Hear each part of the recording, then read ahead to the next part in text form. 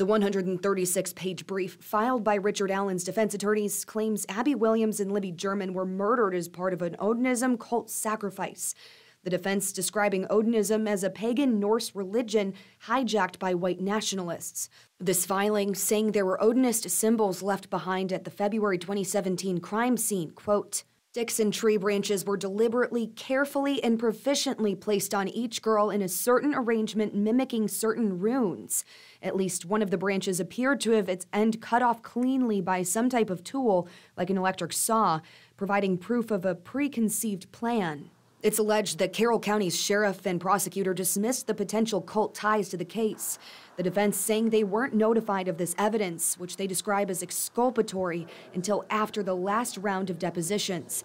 The court filing also alleging some of the guards at Westville Correctional Facility, where Allen is being housed until trial, are also part of the cult. The defense attorneys saying they've seen these guards wearing Odinist patches on their uniforms.